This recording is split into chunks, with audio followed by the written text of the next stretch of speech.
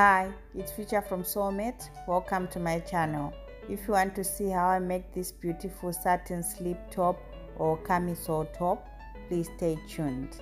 Make sure to subscribe to my channel so that each time I upload new videos you get notified.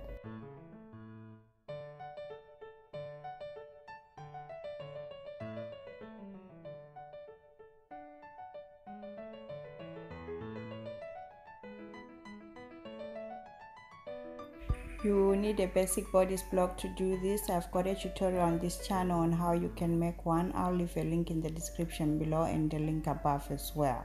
So first we're going to start with the front. So trace around your block as usual, making sure to mark all the notches and dots. Lift your block.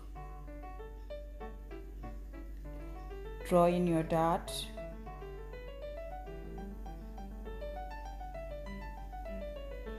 Square in your waistline and square in your underarm line as well. Coming to the shoulder here, we're going to outline our shoulder seam allowance, which is 1.5 centimeters for me. And we're also outlining our armhole seam allowance, which is 1 centimeter for me. Now measure between these points and mark halfway.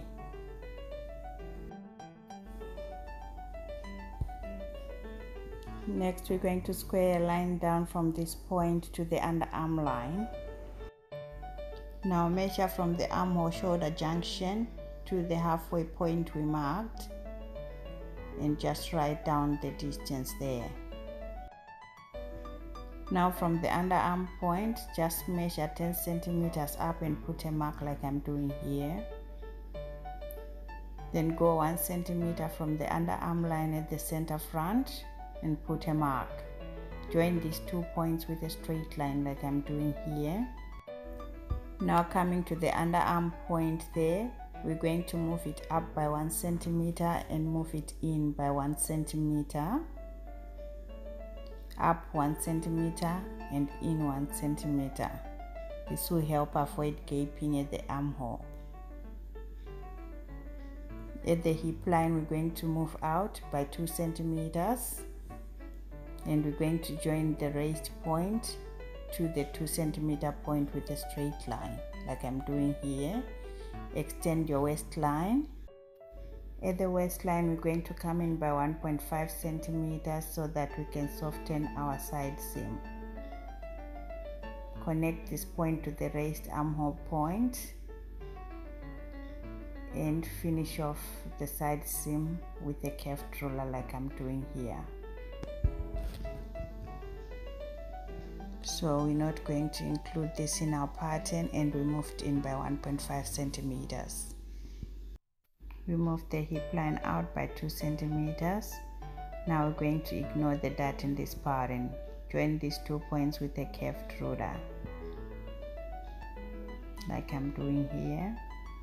Now measure the distance between the seam allowance and this point and write it down.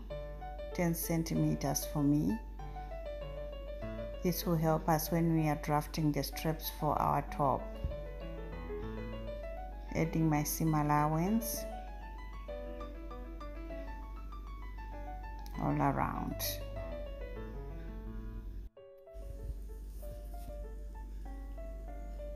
So the center front is going to be on fold. And I'm adding the hem allowance, which is 1 centimeter for me in this case. Adding notches to the pattern and labeling the pattern. Front top, cut 1 on fold, and I put my initial. Now I'm adding the grain line to the pattern parallel to the center front.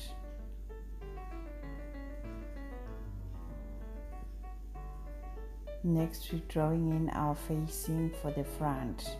So going 7 centimeters down and square a line like I've done, and go to the side seam and square a line down 7 centimeters as well. Then with the curved ruler, join these 2 points. Next, get a stretch pattern paper and put it under your pattern so you can trace out the front facing. So we're just tracing all around here like I'm showing you with a tracing wheel.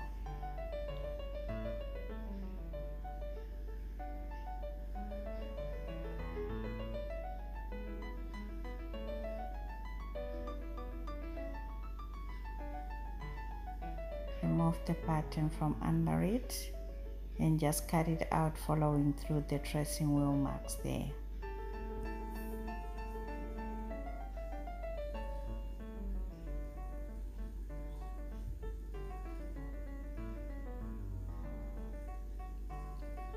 Now I'm drawing in my grain line for the front facing, and the center front is gonna be on fold as well. And labeling the pattern piece, front facing, cut one on fold,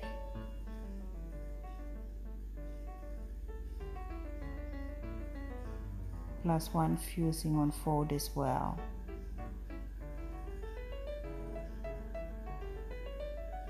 And I put my initial. Now bringing back our front pattern, and we're just going to cut around the pattern like I'm doing here.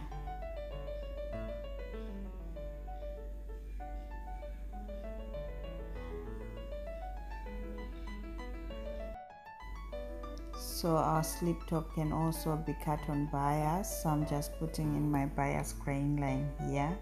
You make a choice what you want to do. And our front patterns are finished. Now we're moving on to the back. Trace around your block as usual, marking all the notches in the dart. Lift your block, draw in your dart,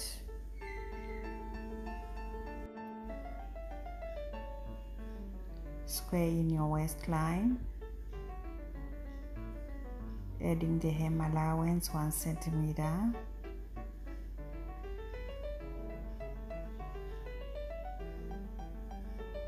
square in your underarm line. Now I'm outlining the seam allowance for the shoulder 1.5 centimeters and outlining seam allowance for the armhole as well 1 centimeter. Coming down from the shoulder armhole junction, go 6 centimeters like we've done with the front, or just go halfway. Square a line down to the underarm line. Raise the underarm 1 centimeter and go in 1 centimeter again like we did with the front. Square a little line. Moving the hip line out by 2 centimeters like we did with the front again. Put a mark and extending the hem allowance as well. Now connect these 2 points with a straight line. Now extend your waistline and come in by 1.5 centimeters at the waist there to soften the side seam like we did with the front. Connect these 2 points with a straight line and finish off the side seam with a nice curve like I'm doing here. So this part is out. We came in 1.5 centimeters and out 2 centimeters. Ignore the dart. Now I'm finishing off the neckline for the back and adding the seam allowance 1 centimeter. Now measure this distance and write it down. We'll add 1 centimeter for the seam allowance there to make it 18.2 centimeters. Remember that.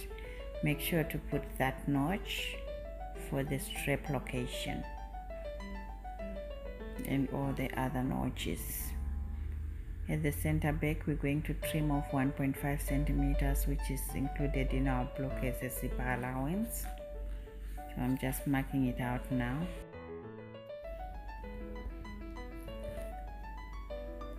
And our center back is going to be on fold. and labeling the pattern, back top, cut one on fold, and I put my initial.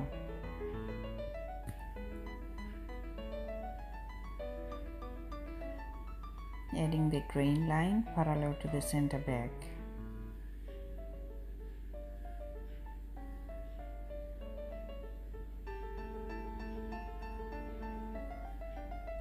And drawing in our facing for the back, which is quite easy because everything is just straight. So just go 7 centimeters down and just draw a straight line. It can also be cut on bias like we did with the front. Now get a fresh pattern paper and put it under your pattern so that we can trace off our facing like we did with the front using a tracing wheel. Just this part.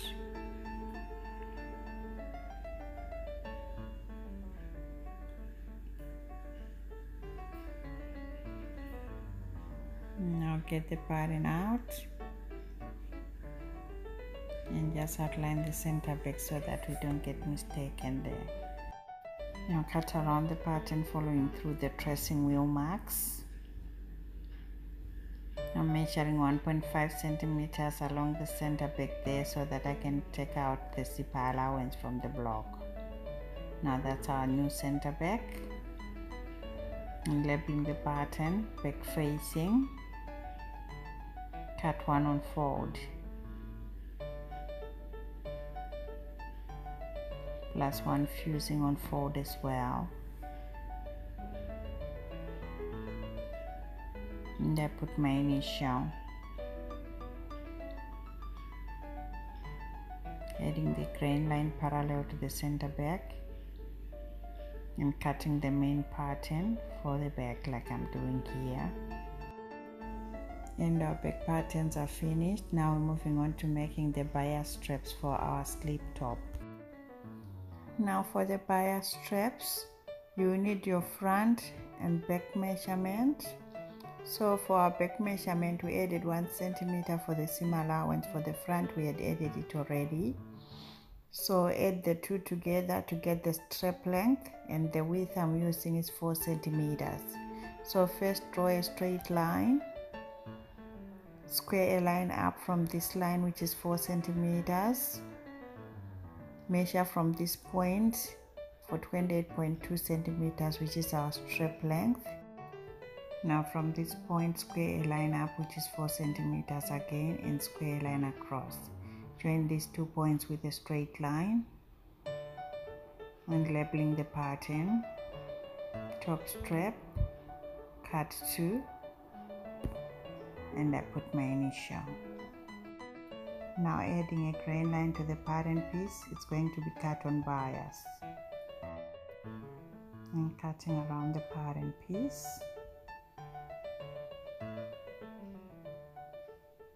Adding bias grain lines to the facing pieces as well. I forgot to do that earlier.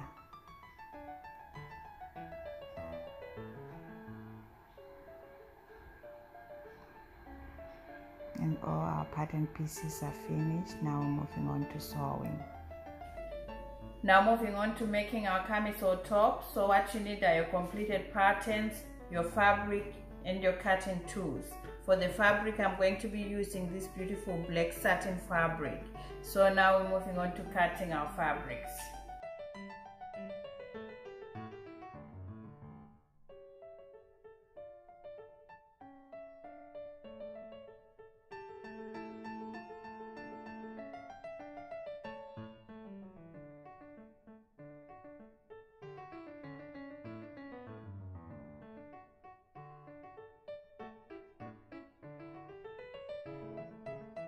So I finished cutting all my fabric. So the first thing we're gonna do is to iron on our interfacings to our facings. Let's do that. Okay, so that's done. So now we're going to take our front and back pieces, lay them one on top of the other, right sides facing. Now pin along the side seams.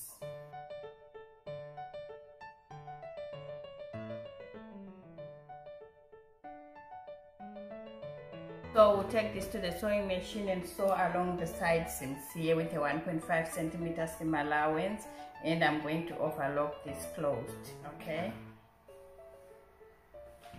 Then whilst we're there, we're also going to take our facing pieces, lay them one on top of the other, right sides facing as well. Match the side seams and just pin along.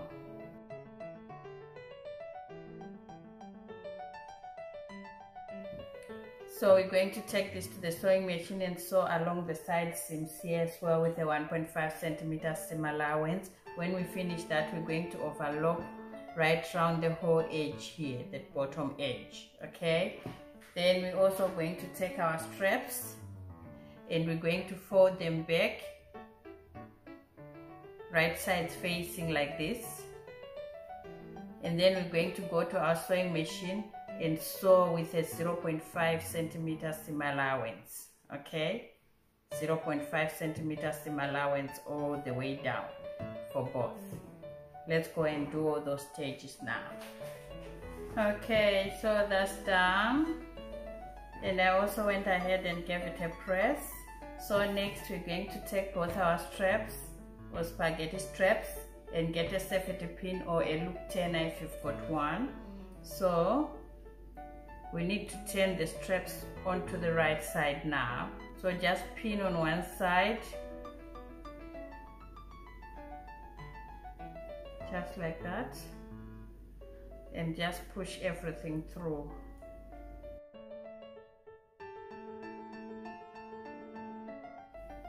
Great.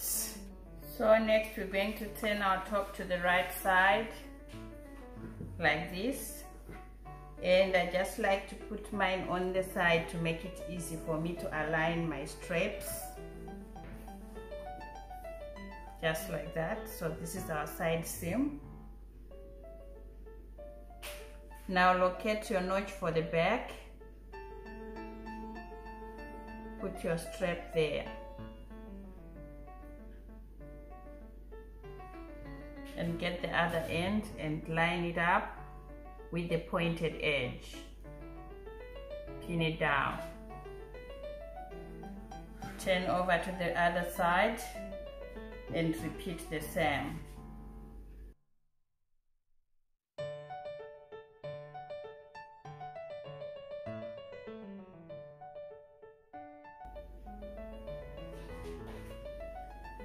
Now we're going to take our facing piece,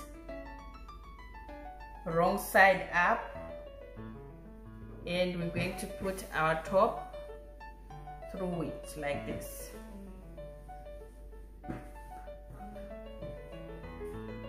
Align everything nicely and put pins all around.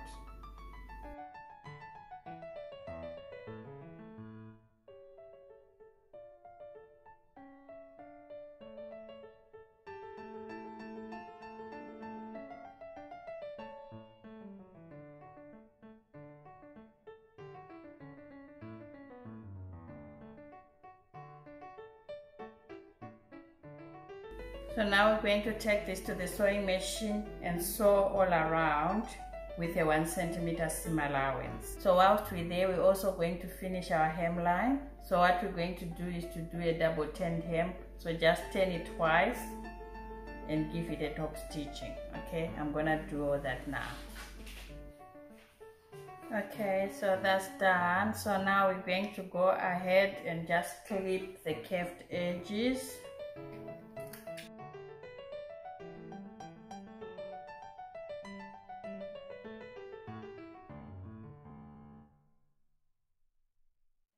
So now we're going to go to the sewing machine again, and we're going to understitch the whole neckline as far as you can. So you're just going to roll your facing on top of the seam allowance here like this, and then we're going to give it a top stitching up here, okay, just on the facing side. Let's go and do that. Okay, now so that's all done. I went ahead and did all the understitching right round, okay, and I also went ahead and ironed everything down nicely. Now we're gonna turn this to the right side And I also finished off my hem, which is a double turned hem, 5 millimeters at the end. Now our final step is to do a ditch stitching at the side seams here to attach the facing to the top so that everything sits nicely. So that's done, and my little camisole top is finished, and I'm happy with the result. Thank you.